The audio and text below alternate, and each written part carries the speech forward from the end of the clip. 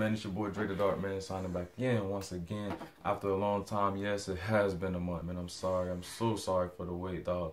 But I've been getting ready, getting school over with, so school's out of the way. I'm done with school. Just gotta wait till June the 1st, and I'll be, out of there, man. High school. I'm a senior now, but I'm finished, so I'm happy. I'm in a greater place, so now I can kind of grind more and do, more story time videos or more videos on YouTube for y'all. But with that in mind, man, let's go ahead and jump into the video. Like I said, I'm sorry I haven't been around for a month, and I want to, shout out to my, the greatest supporters I got out there, man. So I want to shout out to them, man. But anyways, let's jump into the story time video. But yeah, man, this is a crazy video, man, about my crazy ex. Let's go ahead and get into it, man. Hope you guys like. Before we start it, just one more time before we start it, man, please hit the like button below, comment, subscribe, and share with your friends so, I can grow and we can grow as a family, man. I will remember y'all. But, man, let's go ahead and jump into it, man. So yeah, man, this story starts off like, I guess you would say, back in my dual enrollment days, back at Polk State, man, It was pretty crazy, but I met a girl, what I'm saying, her name, I can't say her name, man, but it was something crazy. We was talking for about 6 months, and it was pretty good relationship, man. I got to know her a little bit, having fun, going places, doing things, what I'm saying, because I had some freedom, because I was, in high school, but doing college at the same time, so it was pretty intense. But besides that, man, let's get into the little freaky, you feel me, the little freaky part of the story.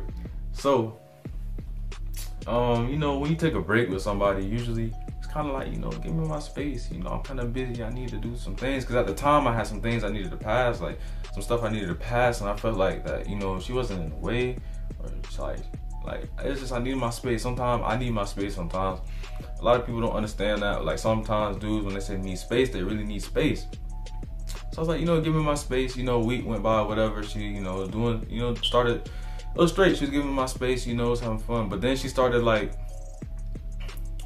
kept rushing me, like, oh, when you gonna have your space, this and that. I'm like, I'm not talking to anybody else, obviously. It's just I need my space. I'm kind of trying to focus on school, a couple classes, a couple deadlines I have to meet. Next thing you know, man, I mean, she keeps coming at me, like, I'll be walking to my car or whatever, and she'll, walk beside me and be like, okay, is your break over? I'm ready for your break to be over. I'm like, just be patient, just for a little bit longer, And then, she started doing, like, clingy stuff, and I'm like, you know what, man, I'm not feeling this relationship no more. I wanted a break, you couldn't give me that, so I'm just gonna go ahead and part my separate ways. So when I said I was gonna part my separate ways, obviously, my bad, I can't talk this morning, it's kind of early. But, it was cool for the first week. It was cool. We didn't, for the whole breakup, it was like 2 weeks after the breakup. It was kind of the cool down era. After the second week, I was cool down. I was ready to go but, if somebody was coming to me, like, I was accepting applications. At the time, if you know what I mean, you know what I'm saying? Girlfriend applications on deck, you feel me? But I'm just playing, I forget all that. I ain't even say that. But, anyways, so I get a text on my phone, I'm like, she said, my name is KK, I'm from this school, and I think I want to get to know you. I seen you on Instagram, your last picture you posted, because that day I happened to post a picture on Instagram. She was like, send me a picture, and then I'll see if I really like you or whatever. I'm like, okay, cool. I sent her the picture. She liked me. She was cute. She sent me a picture of her, like I said. I was like, okay, cool. You know what? I'm gonna go ahead and give this a try. She light skinned, she cute. Got a little body to her, so let me go ahead and see what I could do, man, you feel me? But, then she texted me later on that day, like, I usually leave around, like, 1 o'clock, she texted me around 12. She was like, I'm dropping my friend off at Polk State, or whatever, I'm gonna be up there, so when do you want to meet up, can we meet up, or whatever, when I'm at Polk State, because I know you're already there. I'm like, okay, cool, I'm here right now, just tell me when you're outside. So she texted me, hit me up, boom, boom, boom. She's like, I'm outside, I'm in a green car, whatever. So I'm like, wow, that's crazy. I'm like, she's already out there. So I'm like, you know what, I'm not trusting this, because I don't even know this girl. So I'm like, my homeboy, I was like, his name was Todd. I was like, Todd, man, can you come out here, make sure everything's straight, make sure ain't nobody trying to hit a lick on me or trying to finesse me or whatever. So next thing you know, he walks out there with me, and he was like, all right, come on, bro, where's she at? You know what I'm saying? Because he knew her. He was like, oh my God, that's KK or whatever. When he seen the car, we seen a car. I look in the passenger seat, and it's my ex in the passenger seat. I'm like, whoa, whoa. I thought this was KK. So I'm like, pause, wait a minute. Okay, so obviously it was a setup. She set me up, I guess, to see if I was trying to talk to another girl, but it didn't matter because, you know, we were already broken up. So she was like, you know what, I see how it is. This is how we do, this is now. I was like, what are you talking about? You know, we broken up for like almost a month now. So, I mean, what do you expect? And then she was like, oh, this, and this. I really like you, this, and this. I'm like, okay, cool, but I kind of want to go my separate ways. And then she started walking up to me like she's ready to fight. I'm like, you know what? It's not even worth all this. Just calm down. We're in a, you know, obviously a college parking lot. Just calm down. You know, don't cause a big scene. It's nothing serious. You know, I just pretty much, you know, detoured her away from the whole violence area. But then after that, you know, I went back to class. I actually went back to class. You know, they was talking about it. You know, the boys joking about it. You know, they talking about, oh, you was about to get jumped by some females or whatever. I was like, man, chill, coach, chill. I wasn't finna get jumped, you know what I'm saying, anyway.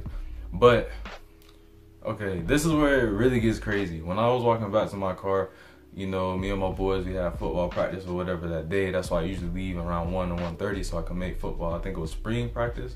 Yeah, so I can make that. So we walk into the car, man, you know, I dap them up. You know, we talking about, you know, females, you know, talking about the typical stuff, you feel me? So, next thing you know, I'm getting to my car, you know, get my keys out my backpack, man. You know, I'm ready to go to practice, ready to put that work in. I unlock my car. Supposedly, I had it locked. I thought I did, but actually it was unlocked. I open the door. I look in the back. Well, actually, I just opened the door. And then she talking about something, well, hello. I said, whoa, pause, wait a minute. How did you get in here? First of all, why is your feet on my seat? So, with that in mind, I'm like, man, come on now. You really was about to get hit. Like, I was finna, you know, hit him with that, you know, you feel me? But, like, then she was like, pretty much, at this time, it was probably about maybe 1:10 at this time, or 1:15 at this time, I guess you could say, in the evening. And I had practice. I had to be at practice like 2:30. So, I mean, it didn't take that long to get there, but I like to get there in time, you know, holler at the boys right quick, you feel me? Do that type of stuff. So I'm sitting here, I'm like, okay, now you're just doing way too much. You kind of finna make me mad. Just please get out of the car, you know, go about your day. Please get out the car.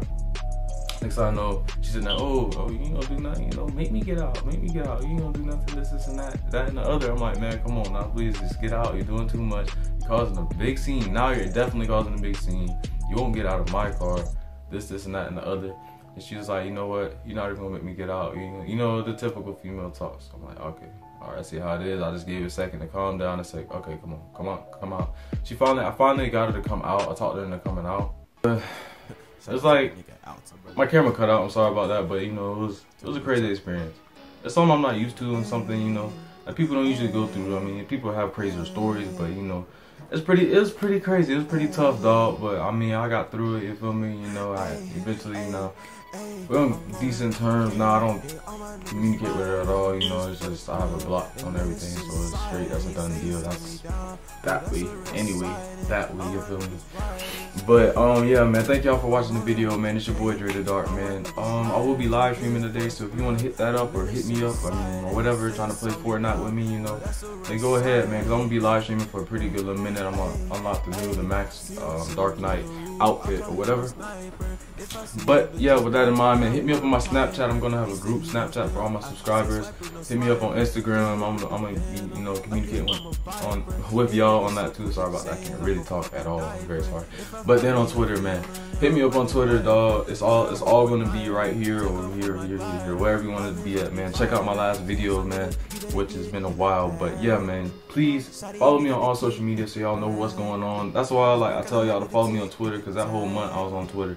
But yeah, man, just follow me on Twitter. Stay tuned, and you know, with new updates or upcoming videos, so y'all be the first ones to like them or first ones to see them, especially when I live stream. So y'all be the first ones to be in the live stream. Man, I know y'all like that. So yeah, man, it's your boy Drethedark, man, and I love making this video. It was nice, you know, hollering at y'all for a little bit. You know, let me know if you have any questions about anything, or any further questions, or any video requests, or anything you think I should do, or you know, to help my channel out, man.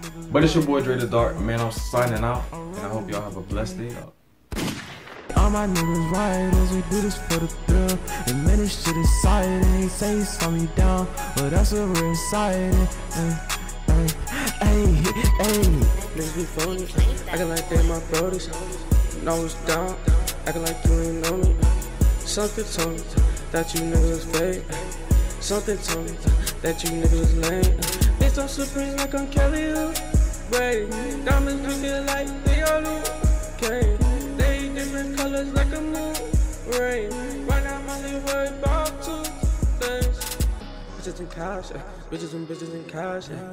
I got the bag after the digital dash. Driving so fast, they say 120 on the dash. I got the block.